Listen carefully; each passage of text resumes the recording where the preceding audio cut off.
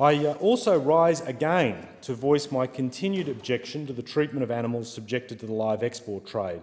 When we see continuing shocking pictures of the treatment of those animals. Last year I called for a transition away from live export, and I did so because I was on a journey where I had seen on repeated occasions the abuse of animals that were supposed to have benefited from adequate protection, but the passage of time reinforced in my mind that that protection is an illusion.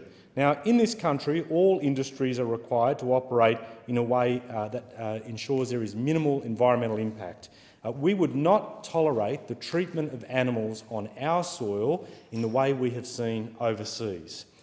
Why we continue to turn a blind eye to this is a matter of profound shame and should not be tolerated.